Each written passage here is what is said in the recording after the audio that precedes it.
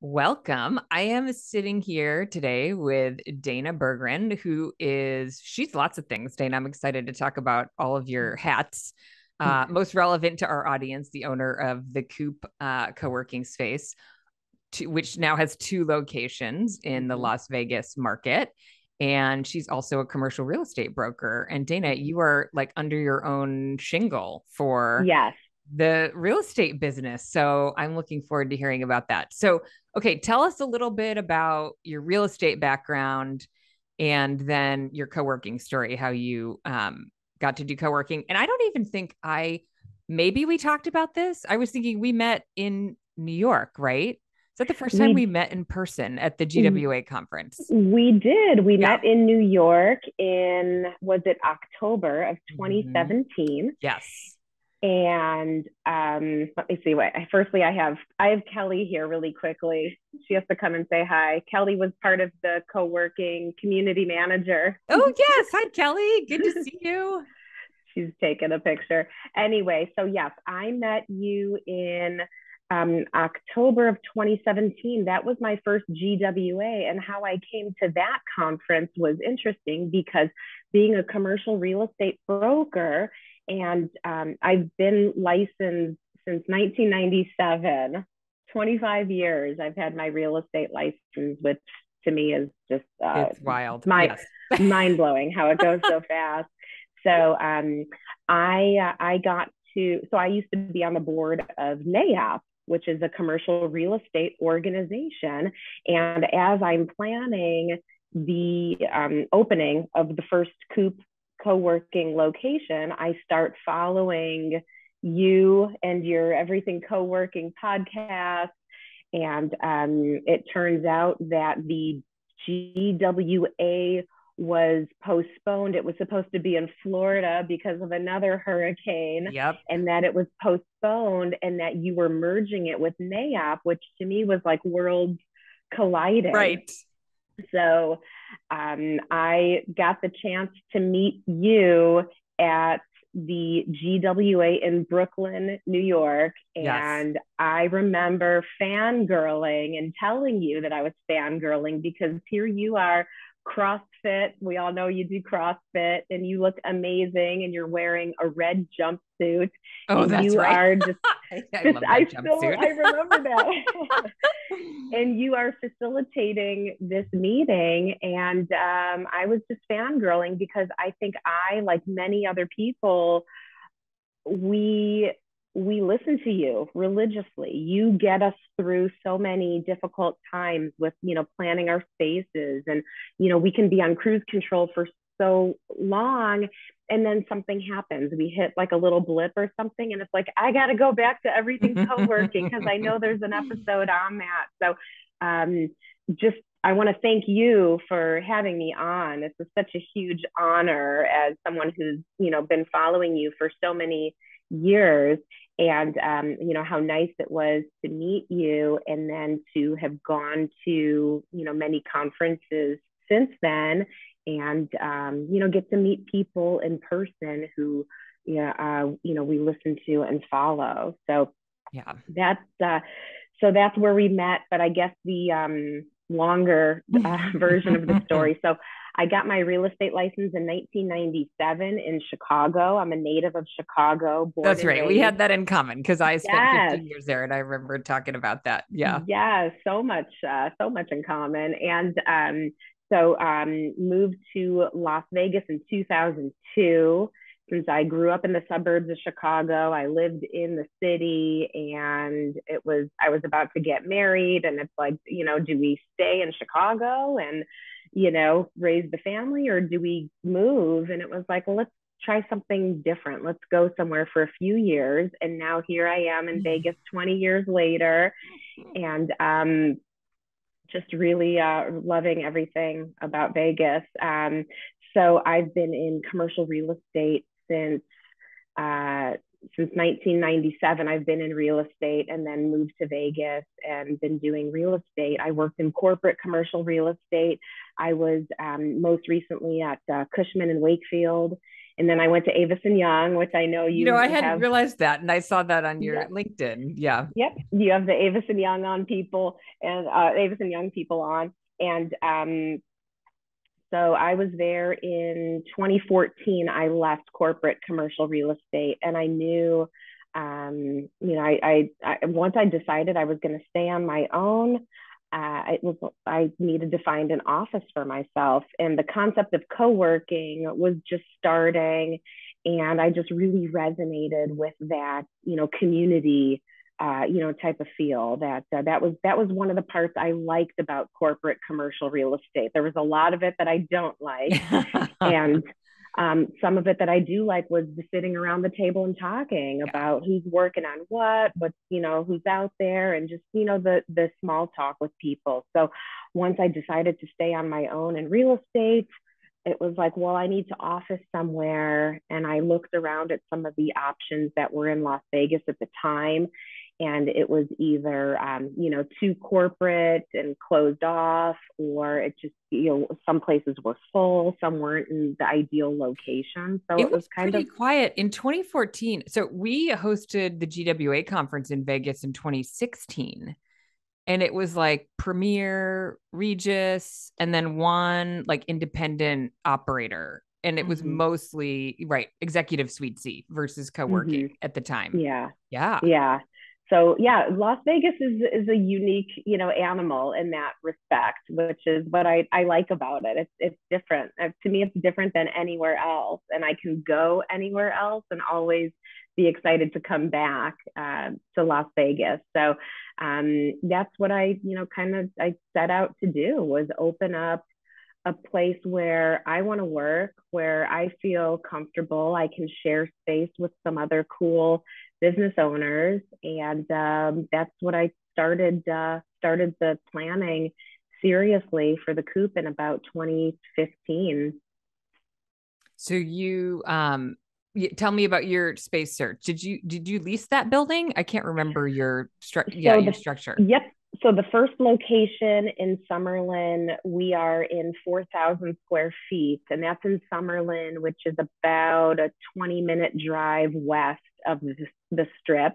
Okay. And originally I was going to open downtown, but just the timing of it didn't work downtown. And the more people I put the feelers out to, because what was at the time, it was build your community. You need to build your community First. first, Mm-hmm. and then find the space. But I don't know. For me, I kept putting it out to people, hey, who wants to share an office with me? And they're like, where is it? I'm like, well, it's in my head right now. Right. So it was just one of those things where it's like, you know what? You can only plan it and plan it. I can only listen to so many podcasts, Right. but it's just Do like, it. you know what? We got to jump in and do it. So being a commercial real estate broker, I know exactly what landlords are looking for when I was looking for space. So to be the tenant out there looking for space, it was like, okay, what's your history? How long have you been doing co-working? Let me see the Right. financials, the pro forma, all of that stuff. And it was, one of my very good friends, he wanted to buy a building, and he said, how about you find a building to buy and I'll put you in there as the tenant. So the first one came about where I found the building to buy, and I invested money in the building as well. So now I was part owner of the building, and I was the tenant. So it was a 4-tenant building. So about a 10,000 square foot building, of which I occupied roughly 42% of the building. And then we had a few other tenants, separate entities adjacent to us. And this is a single story garden style building, which is typical of what you'll find in Las Vegas. That's more the suburban kind of, feel to it. So where you park your car and just walk up to the door. So so that we found that building in November of 16 and started, we closed on it and started the construction, and we opened about February or March of 2017. So it's been almost 6 years in Summerlin. Wild. So I love that you shared that because we talk a lot on the podcast about, real estate structure and how Mm-hmm. important it is, which, as a broker. And the, your approach is a creative way to get into part of the building ownership. Mm-hmm. Yeah. So you got kind of lucky. You had a friend who, Mm-hmm. said, yeah, let's do this. And then you bought some equity and without having to come up with the equity to buy the entire building on your own and finance that and then became a tenant. So there's a lot of different ways to do it. And your new location has a even like different sort of creative structure. So, Right. okay. So 4,000 feet, what did the, mix look like in terms of office and open space in the original location?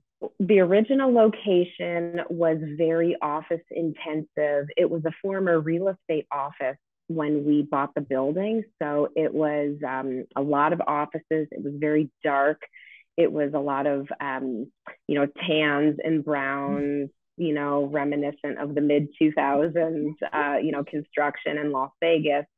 So I had a couple of friends, and again, just being in commercial real estate, having some of my furniture friends and designers and architects and stuff just take a look at it, and it's like, well, if you eliminated that whole back row of offices along the windows, you can do some open space. And so that was really the planning that went into it. New carpet, new paint. We did, a lot of the grays and whites, and just brightened it up a bit. And a lot of what I did and continue to do as well is feature some local components to it. So we've got some local furniture makers here in town, some local artists. We serve locally roasted coffee. So for me, being in a city where a lot of people are from other places in Las Vegas, we've all, I do have a lot of local friends, but a lot of people come from other places.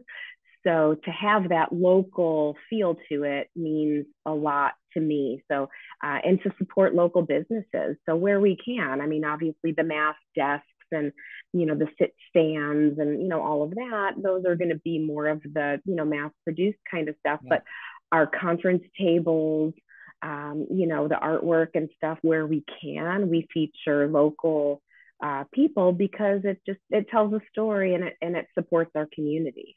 Yeah. And so at the time when you originally thought downtown, you made the point, like, sometimes you just have to start and you don't have all the answers, but people were telling you suburbs. They didn't want to be on the strip. So you had that due diligence, like, right, location. Right. At the time, downtown Las Vegas was more of the, for a lot of attorneys who need to be downtown by the courthouses. You've got your Fremont area, now the up and coming arts district and stuff like that. But, at the time, it just, the more people I would talk to about, downtown, they're like, well, if you do it in Summerlin, we're in. And then I'm starting to think about it too, because, I'm like, wait, my kids, my kids are in Summerlin. My kids are in school in Summerlin. So yeah, I want to work near the house. I want to be, close by to where if I need to scoot out and pick up a kid, that I'm nearby to do that. So it was more conveniently located to be in Summerlin for the first location. So, okay. So fast forward, you survive a pandemic. I don't know how, whatever your definition of surviving is, I'm here. I know. That's kind of how I felt when I saw, we were just at the GWA conference the week before last. Mm-hmm. Yeah. I kind of got that feeling from some folks, like, well, we're here. Yeah. So we're just putting that behind us. And well, so although talk a little bit about what was your relationship like? So you had some equity in the building, but you still have rent to pay. So is that still kind of like a negotiation with the building owner, who's your friend, presumably? Yeah, exactly. Still... he's a very good friend, and but it's still, at the end of the day, it's business, right? There's investors and they want their return. So yeah, I do have equity in the building, but the equity is tied to how much I'm paying in rent. So it's just, that scenario has worked thus far, and listening to some of your podcasts as well. I did listen to your recap, and I was not able to make it to the latest GWA in Frisco. But just listening to the takeaways from it and the different structures, it's just every situation is so unique, as you've told me when I've reached out to you many times for advice, I'm like, Jamie, I need to talk to you. Every situation is unique. So, can you take down, with this new Coop location that we opened, it's almost 20,000 square feet. Do you have the wherewithal to take down a 20,000 square foot building? Do you want to do a straight lease, management agreements? I mean, there's so many different ways to look at it, and all of them have pros and cons. I'm listening to, and I'm also a member of your management agreement course. I've sent, my members, my staff through Manager University, and because I appreciate you putting out that content, and you give so much, information that, it's my pleasure to be a part of and support all the initiatives that you do in order to make, the co-working industry better. So, you can look at doing management agreements, but, with that, it's, now you've got a partner, right? And as someone who's gone through a real life divorce and business relationships that have failed and stuff like that, it's just like, you really have to plan for that stuff. You might start off with the best of intentions, and everyone is all, but then people start to get their own ideas of how things should be. But then on the flip side, with a lease, it's all on you. Totally. And, trade-offs. It's all about the risk profile, which looks different. And risk isn't necessarily financial. It's like you said, like sometimes it's the relationships and how intertwined do you want to get. And pandemic or not, the rent is still due, the mortgage is still due. I mean, it's just all of that stuff. So it's just really just aligning yourself with good people and hoping that you can work things out. So talk about kind of your mindset in terms of going from 4,000 feet, you survive a pandemic, and now you're in 20,000 square feet. In addition, you still have the original space. So what was it that made you kind of take the leap, and what were some of the things you were thinking about getting into such a big space? Well, it was, I had been wanting to expand the Coop, but it was always, we talk ourselves out of doing things, right? You're like, I've got this one space, I'm running it. It's so much work. We're going through, shutdowns, and, we don't really, you feel like out of control. So it's like, do I just, hunker down and keep doing this one? Or, if the goal is to expand and to bring flexible office to the community at large, then we have to seek out these opportunities. So my friend Sonia, who is president of NABO, National Association of Women Business Owners. I know you are so like active in the community. I was looking at your LinkedIn. I was like, this girl is like always doing something. And your LinkedIn, I mean, I'm so tired. I'm so tired. But you need a vacation. We'll have to talk about that afterwards. It's better, but it's better than the alternative, right? And that to me, again, that's the best part of co-working is it's creating the community. That's why I do all the stuff. I went from the board. I was on the board of CCIM, which is commercial real estate, to NAIOP, commercial real estate. And then when I went out on my own, I found that my values of a woman business owner were more in line with National Association of Women Business Owners. But my co-working space is co-ed. I love working with men. I have 2 older brothers. So it's just, for me, as a woman business owner, I just thought that organization resonated for me. And I met my friend Sonia, and she needed new office space at the time. And she had said, she wanted to be in the southwest part of Vegas. And so we just really, I said, well, I want to expand the Coop. So we set out to find a building, and she runs mastermind groups and stuff like that. So she's very Wanted into, space to, yeah. yeah, business coaching and helping, people. And so the Coop Summerlin has one small conference room, one large conference room, which seats about 8 to 10 around the table, and then a phone room. And that's it.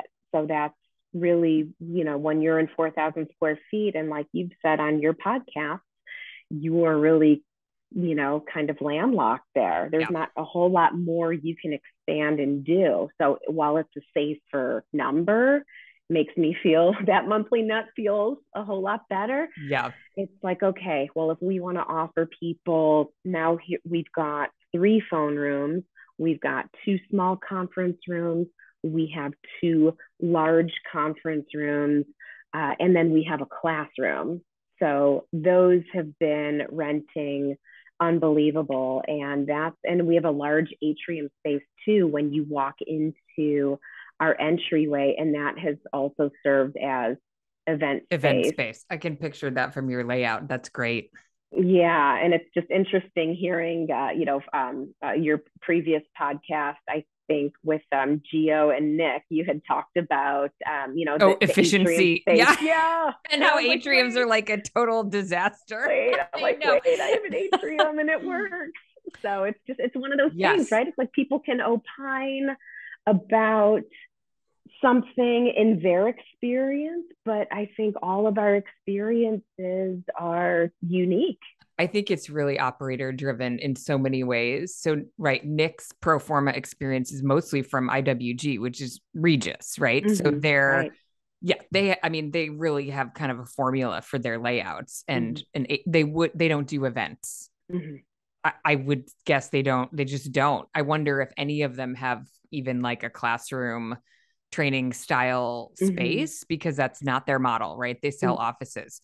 Right. But it's really about your experience as an owner and a little intuition, right? Like, what do I think I can make happen here? So totally. Right. And I think that being able to, so we moved into an office in December. We closed on this building, December of 21. We closed on this, roughly 20,000 square foot building.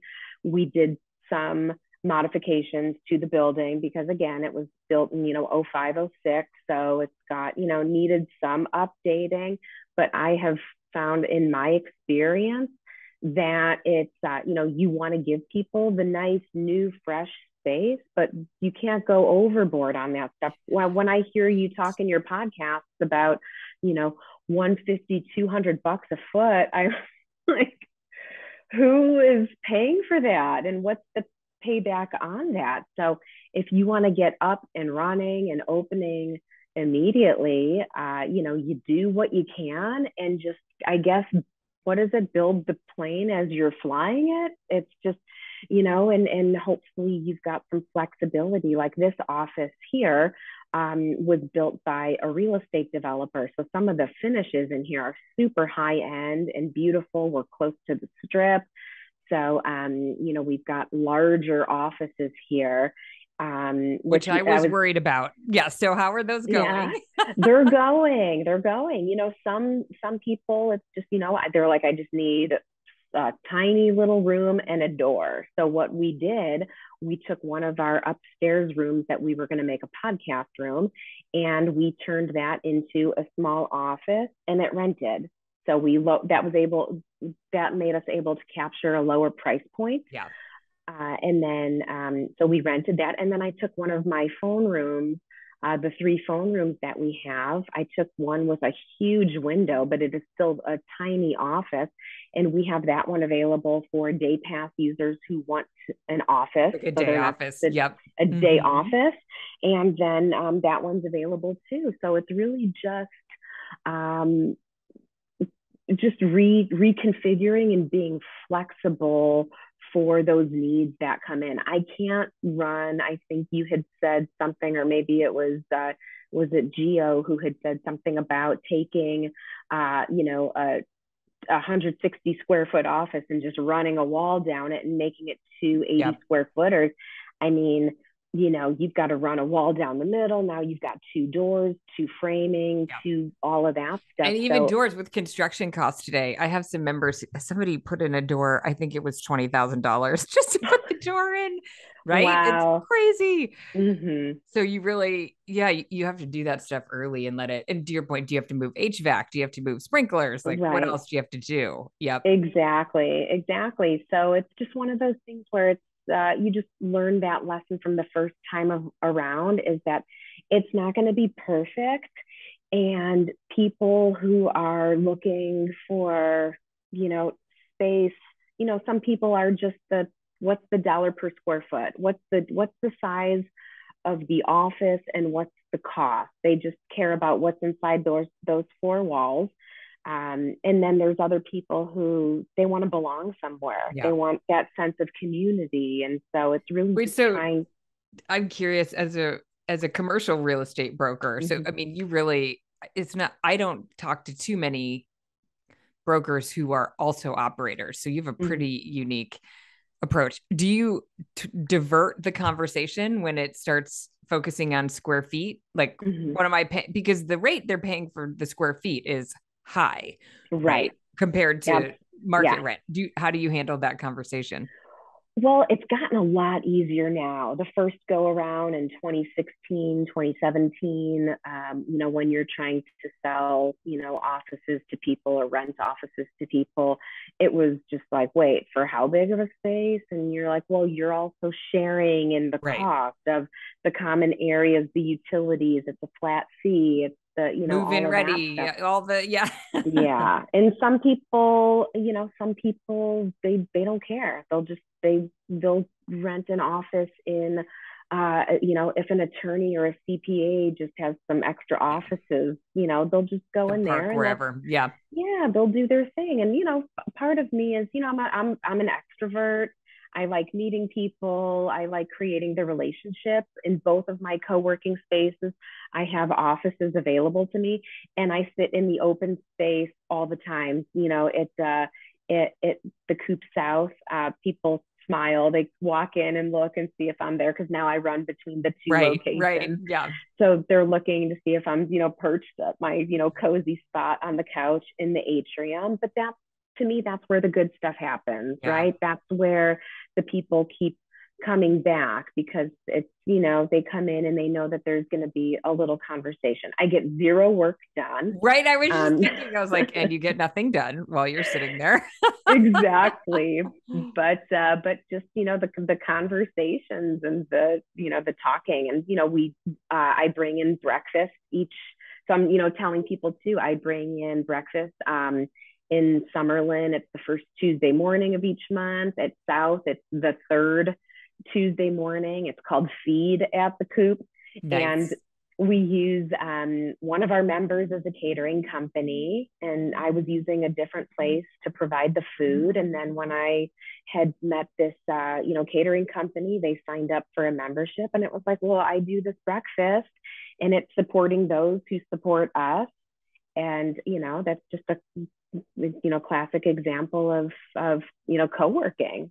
It's Yeah. being a part of that community. So some people really like the feed at the Coop, and just sit and talk to each other, get to know each other on a more personal level. And other people, they'll grab a plate and go back into their office, and other people won't show up at all. But it's interesting when community events and stuff like that. People want to know what you do. Do you do community events? Do you do this? And then you're like, are you going to attend? Totally. But maybe they show up. It's optionality. They just want to know Mhm. they can if they want to. Right. It's so, human behavior is so interesting and It unpredictable. is. Okay. So I want to just revisit your larger offices. Mhm. So, in general, was your approach with the building that, like, do you have a fixed price for each office? How are you sort of managing like the imperfect size. Like, Sure. you know what I mean? Like if you were Mm-hmm. to build from scratch, maybe you'd have 10, 90 square foot Mm-hmm. offices, but you don't. Some of them are bigger, Right. some of, yeah. How are Well, you and kind that's of approaching that? Well, and that's the thing, because I think about it all the time. I could go into a shell building and build from scratch, Yeah. but I wouldn't even know what to do because I don't know what that perfect size looks like Mixes. because Yeah. Summerlin is totally different from Mm, South. It's like every space, people who have multiple spaces now, I'm sure can attest that each space has its own yeah. personality. So I wouldn't even know, what if I had a blank slate. To me, it's probably more comforting to get an existing building and try to get a good deal on Yeah. that building and then just figure out how to make that work. My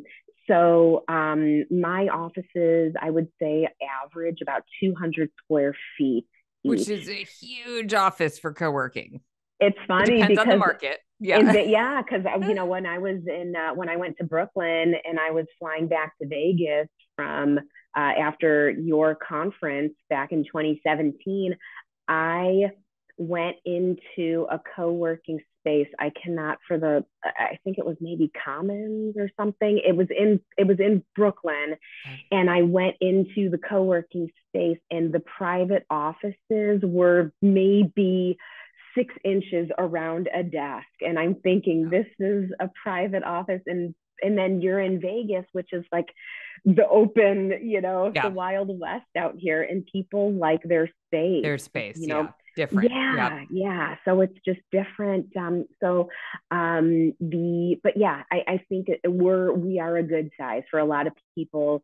The 200 square feet is definitely larger than they need. So, that's why we introduced that smaller office kind of concept, but then that's too small. So it's, um, I don't know if you'll ever be a perfect fit for everybody, but, uh, the 200 square foot office can hold roughly, 3, 4 people. Yep. Some people cram in more desks than that. But And then we also give people the flexibility in pricing. So where in Summerlin, we were more of a month to month type of situation.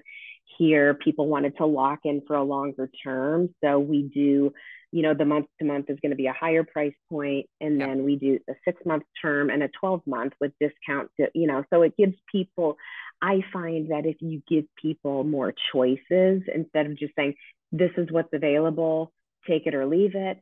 I think if you give people choices of what they can do and how they can use the space, then I think that works better. So you mentioned that the Vegas commercial market is still pretty spicy. Can you talk about, yeah, what's it? It's an interesting market. I don't know. I've been to Vegas, obviously, but no, Yeah, don't know much about like what it's like to live there or what like the office right. behavior is. Well, it's Yeah. amazing. It's amazing to live here. I must tell you, as you can see behind me, we're pretty much sunny skies all the time. Wait, We are what's the official temperature today? Today. I think we're in the low to mid 90s, so we're Oh, finally still sub hot. 100. Yeah. Okay. Well, for me, I like it. I'm You from like the heat. Chicago, and if I Okay. never see the snow again, I'll be That's fine. fine. Yeah. And then anywhere outside of the Vegas area, you got the humidity. I've been to Dallas before, and Where it's just 95 and humid, right? And yeah, you're yeah. pointing to your This hair, and there's this never a good hair day in yeah, Dallas. Yeah. this I hear hairdo, you. this hairdo prefers the desert climate. So anyway, but the Vegas market, we're definitely seeing on the residential side, probably like most other places, is softening a bit with higher interest rates. But what Yeah. we saw during, the shutdown was that people were coming here from California in droves. So I our have two friends they were from my CrossFit gym who moved to Vegas. Yeah, it Yes. is. It's a really good life out here. It's beautiful. The climate, the mountains, everything. um, to me, very, very livable. And it's really become, my whole family lives out here now. So the whole, siblings, I my love mom, that. Yeah. everyone moved out here, and it's really become the land of opportunity. It really, there's a lot of opportunity out here if you're willing to work hard and meet the people and become ingrained in the community. So the commercial market is still super strong. There's still a lot of investment money out there. So, it's softened a little bit. I'm hearing from my friends in the corporate commercial real estate, based on rates, that some of these deals are going sideways, or there's some retrading happening on some of the larger portfolio deals. But it's still, I mean, they cannot build buildings fast enough. Construction costs are so high. Yeah. So yeah, the commercial real estate market, and just as a mention of Michael Abrams, who has been a recent addition into my life through you, and just a wonderful source of information, being on calls with him and hearing him talk about, the CBDs, right? Yeah. The central business districts getting, decimated, and people leaving because now they can go wherever they want. Now that, more people are remote and stuff like that. In Vegas, I mean, our buildings, the new construction buildings, they're pre-leased.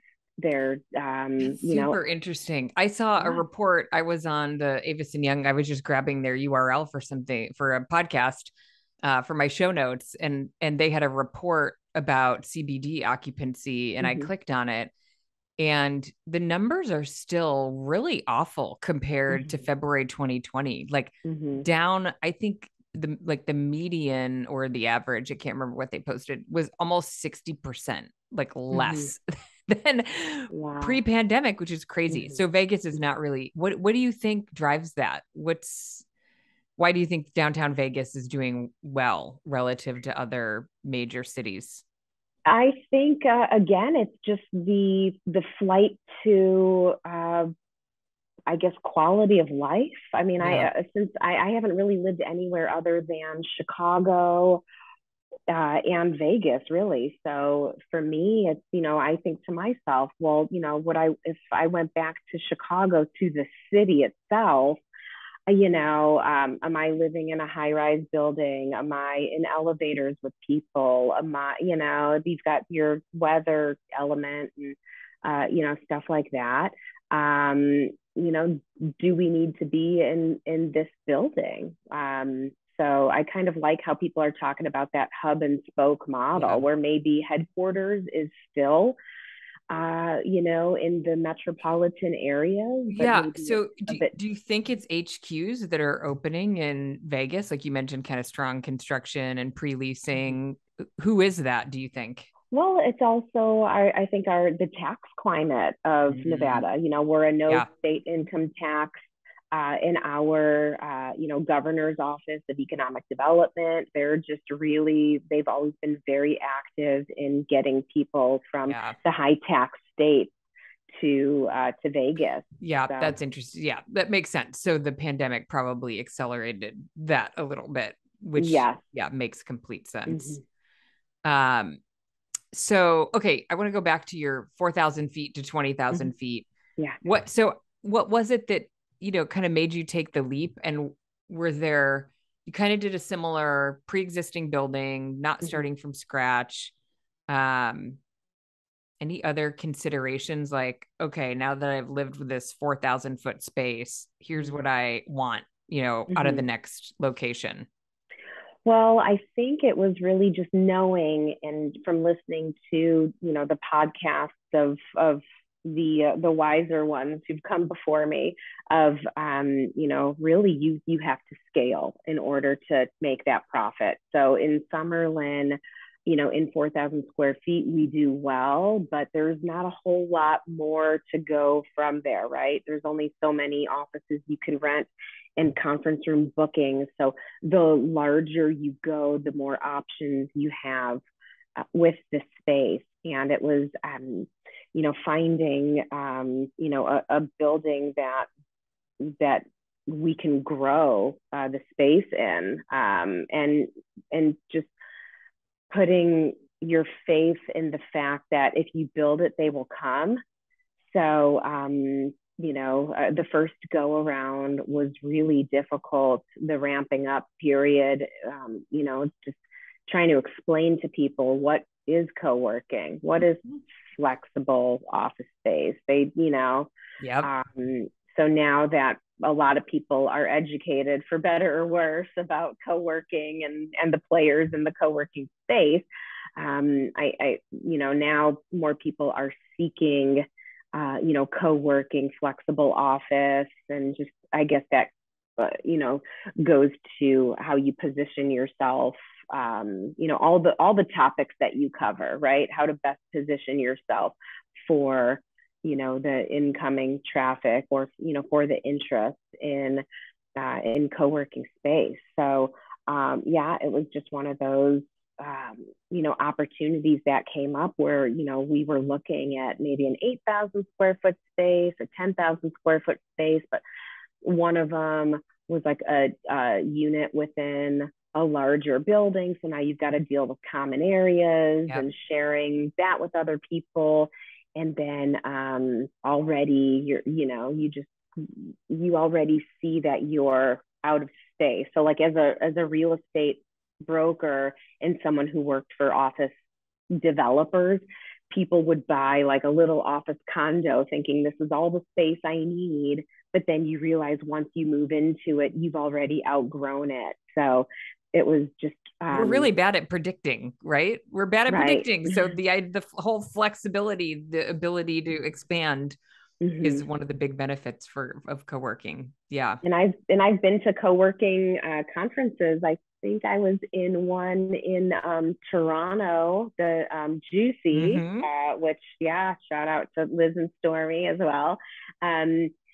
I was at a conference, and they were talking about the build out of the space and maximizing what you have. I was like, lost my train of thought there on that one. Let's see, as I was giving the shout out. Hold on. I know I'm going backwards too. Wait, we were talking about more space, what you do with space. I might have lost it too. Sorry. It'll come back. Yes, I'm sure it'll come back. I know. I'm trying to give shout outs to people. And I know. No, that's funny. I'm sure it'll come back as soon as we start talking about something else.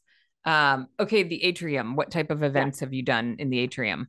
Okay, so the atrium space, we have, what's nice about the atrium space is that it gives the entry space to the rest of the office. So you walk into the atrium space, and it's like a nice reception area for other people. And then you, can move back into the classroom or into one of the other conference room spaces as well. So the atrium space, we had it outfitted for couches, tables. We've got a custom table that we had a local person make here. And so we, have that, flexibility up there for people to use the space. It opens out onto a beautiful patio. So you can do like an indoor outdoor kind of thing. We were going to do a coffee cart, like coffee bar kind of concept to it. That's right. I forgot about that. Yeah. And so we were going to do that concept. But then the further we got down the road with that, it was like, do you have to saw cut the floor and, run in plumbing? Yeah. Or if you build the cart yourself, do you have to, now you've got to put tanks in there. And now if you have tanks, you have to have an agreement with a commissary to come swap your, water in and out and stuff like that. So what we're working on right now is, because we serve locally roasted coffee, which is very important to me. So we serve locally roasted coffee, but I'd like to expand that coffee menu. And we don't have the coffee shop component to it because Yep. clearly I have I enough on can't my get a mind. cappuccino at the Coop. Clearly I have enough on my mind to where I can't possibly run another business out of Yeah. here. But so now we're working with a local coffee company who just got a coffee truck. So we're going to Ooh, have fun. them. Yep. Yeah. And Have that's them the do a thing. stop. And that's the thing. It's giving people that platform to do what they do, which is, what the co-working space is. We run, we give people that platform to run their businesses. And so to allow a new startup coffee company to test the water with her coffee concept, and also bringing more services Yeah. to, to the members of the co-working Put in a space. flexible way, flexible Mm-hmm. services for your flexible audience. Yeah. Yes. I forgot because so it's a freestanding building, but Mm-hmm. it's in an office park because you had mentioned you thought there would Exactly. be Yep. interest. Yeah. Yep. So we are in more of an industrial area in this location, although we are an office building and we are surrounded by, Class A. Is it a Class A building? I mean, I guess per my standards, Yeah. yes, of course. Okay. But if you're talking, BOMA, Yeah. real estate standards, I mean, Class A is more of, like full service amenities, Yeah. you Okay. know, stuff like that. But So it's I not would an definitely industrial building. I correct. might call it Class A if I saw it Yes. in terms of Yes. its, yeah, look and Yeah. feel. So we Okay. are definitely, we are not a flex. We're not flex building. We do not have an Yep. industrial component to the Yeah. building, but we are in an area, since we are closer to the strip. We are surrounded by other buildings that might service the construction industry, Okay. the strip, and stuff like that. Yeah. Dana, maybe co-warehousing next. I'm super interested in I that model.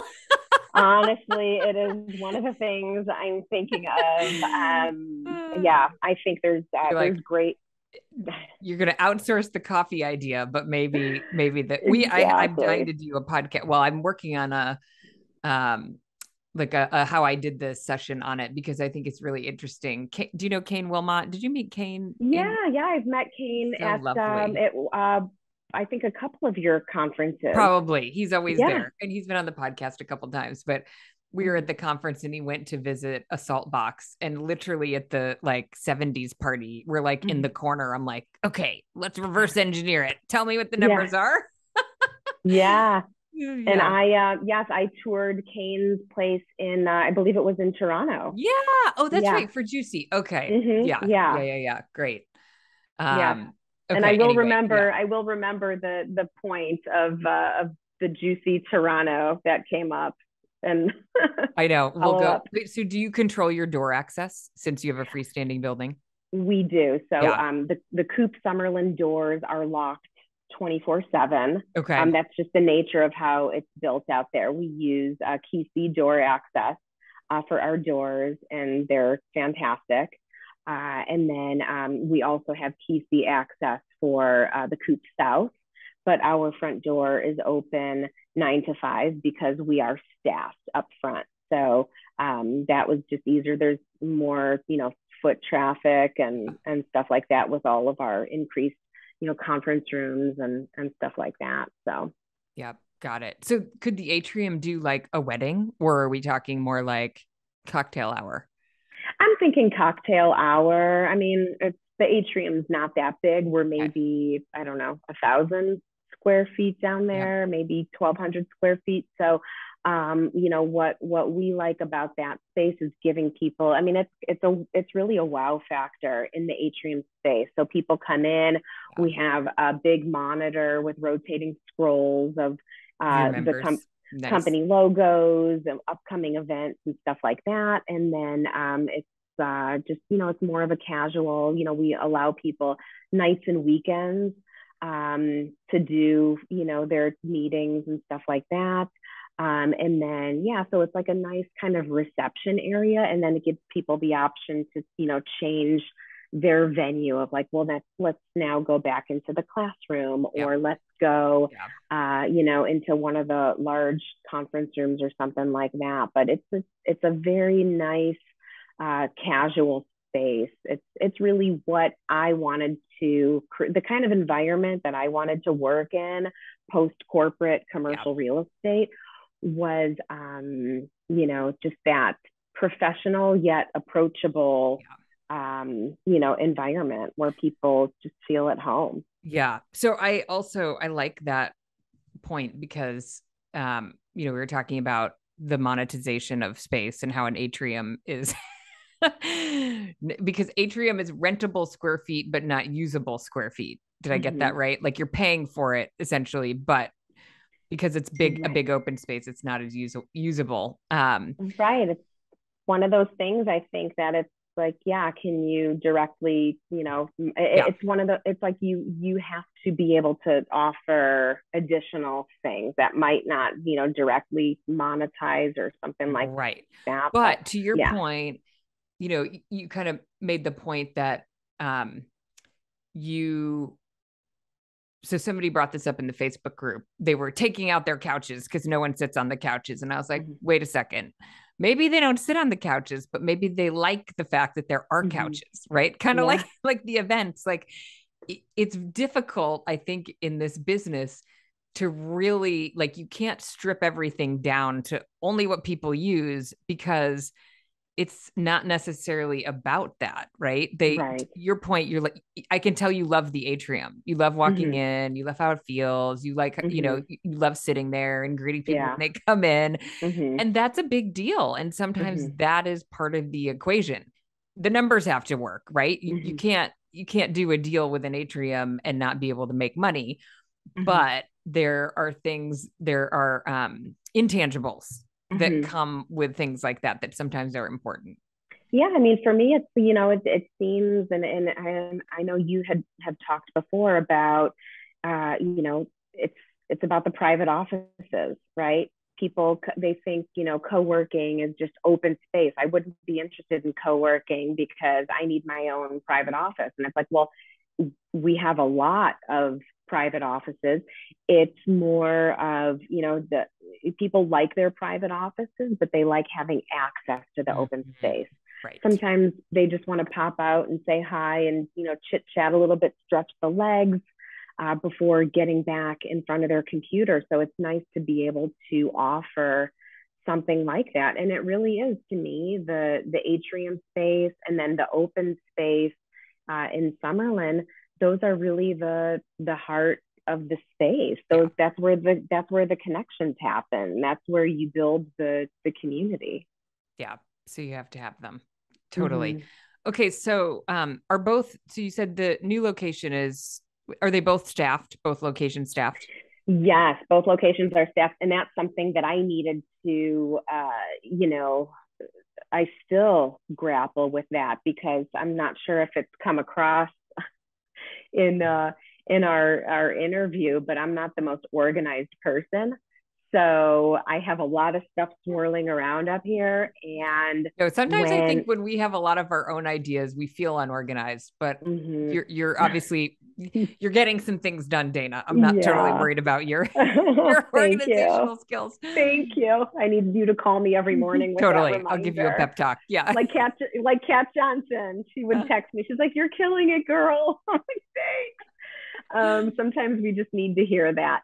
But so the what were you? Oh, so the what I had um struggled with is the delegating, right? Mm-hmm. Once it came time to, okay, we're doing this, we're doing the second location, because out of the first location, I'm running the co-working space, and I'm also doing my commercial real estate, mom of two, Right. we've got all the stuff. I'm on organizations and volunteering and stuff like that. And we're just, it's, that became increasingly difficult to manage all of that. And it's just really surrounding yourself with good members in the co-working space who can give you a hand when you need it. And then once I opened up south, it became clear there's no way. So then it's like, okay, well, now you have to hire. Well, I've worked in corporate, but always as an independent contractor. So I'm not used to hiring and HR and all of that stuff. So it's really leaning on people to help you, figure that out. So I staffed Summerlin I've got a full-time person in Summerlin now. And then I have Kelly, who you met. She came on board when we opened up Coop South. And that was,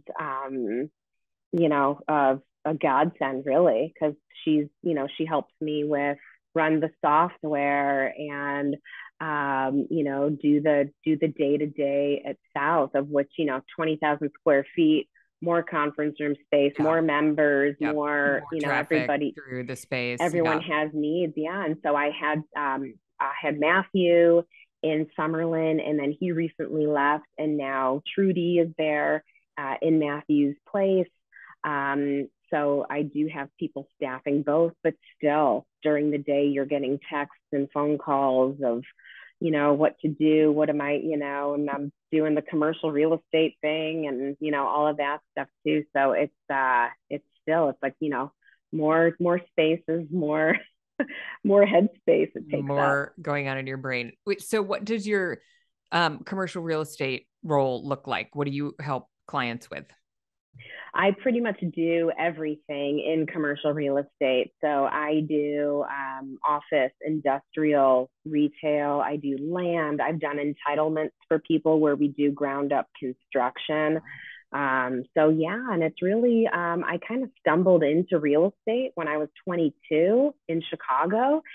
And it was just, it really became a passion soon after, working in development for some of the loft developers in downtown Chicago. And I think I've always wanted to be a developer, and opening the Coop really allowed me to do that in a small way. It's like to build something. I don't know. I feel like when you come from corporate commercial real estate, or just the corporate world, you just kind of have that thought of where, if you weren't here working this listing, if you weren't handling this file, if you weren't, we could find 50 other people to do it right away. And the co-working space, it's really independent. I don't want to say independent, some independent business owners, remote workers, the whole gamut of people. But it's really just working in a space on your terms, and hopefully giving people that feeling that they matter. You being here matters. Yep. So I'm reading this book that it's one of those books I need to finish and then start over and like take notes. But I got to this chapter yesterday where he's talking about how like we all really value being on our own schedule and having our own time, and this whole like time freedom concept. And that's a lot of what people want post pandemic, now that they feel like they're allowed to ask for it. But one of the trade-offs of that is like everybody's like on their own schedule. He's like, there's so much value in people, like almost that like we might want it so much that we become disconnected to people, which makes complete sense to me. And I thought, like, this is what co-working solves, right? Like it solves so many things, but I think that's not just it's kind of the loneliness thing, but this like, well, we need independence because like as a mom, you want to be able to go deal with your kids stuff, like it can't be irrationally strict. And yet the structure of things is sometimes like how you interact, like how you cross paths with people, it's interesting. And so like the act of going to an office, and even if we don't want to be restricted to working 9 to 5, like, well, if we all agree that's what we're going to do together as a way to have this like feeling of being part of something, it's philosophical, but it's really resonating with me. I agree with you. I've gotten a lot more philosophical, certainly in the past couple years with what we've all gone through. And I hate to put the label on what we've gone through because it's time. I feel like it's time to move on from that. But a lot of the programming I bring into the Coop now is more geared towards health and wellness and mental health, where it's Right. like we're talking about, before it's like, how's your QuickBooks, how are Right. your numbers, what's the Facebook algorithm, what search terms are you putting in, and at the end of the day it's just like, how are you? Yeah. Right? Are you okay? And at the end of the day, a lot of us aren't, or maybe we are one day and we're not the next day. So I had an event this past Saturday at the Coop in Summerlin, which I like Saturdays. My weekends, to me, that's when I can turn everything off, and it's just, you don't have to answer every phone call and all of that stuff. But I like weekends in that, I can show up to an event in my comfy pants and, and just relax and just be, And be not present. Yeah. not have the distractions that are constantly like something's moving outside of, the office or something. So, but this event was called Showing Up as Your Authentic Self. And at first we were going to, showing up as your best self. And it's like, well, wait, what if I'm not feeling my Right. best? Can I Right. still show up and hope that other people give me, that deference to say, well, it's, she's, maybe not, functioning at the peak, but, we're all going through it. And that's part of the co-working space, the co-working movement, is that, yeah, absolutely. It's about dollars and cents and price per square foot. And, does it make financial sense, and pro formas and demographics and stuff? But it's people, and they gravitate towards you for a space. I mean, I've had people approach me and, well, what makes you better than one of the other operators in town? Why would we choose you? And it's like, there's nothing that I can say that would make me better. I would never, talk negatively about, competition out there. It's where do you belong? Yeah. Where do you feel that you belong? Hopefully it's with us, because that there's nothing that makes me happier than people creating relationships at the Coop, and business relationships, friendships. We had a Coop wedding. Oh, Two I of our love that. members, I always love those stories. two of our members, yes, two of our members met, and they got married, and I signed the marriage license. That's And that's, amazing. I mean, does it get any That's more? beautiful. No. It's just all the hard work that we go through in running the spaces and all of that, because it is, you operated co-working spaces too. I mean, it's all No encompassing. weddings, Dana. We didn't get to weddings. Maybe Well, eventually. there's still time for you. Yep. So yeah, it's really, just it's a multifaceted, with co-working. It's really, you have the nice space, and the financials hopefully work for people, the numbers work for people, but what gets them to stay? And that's the part that I'm trying to work hard on, is what makes people belong. So I think that's the perfect ending. I have more questions to ask you. We might have to do a round two, but I realize I have now kept you over our time. So you might have a kid to pick up or something to do. Yeah. Mm-hmm.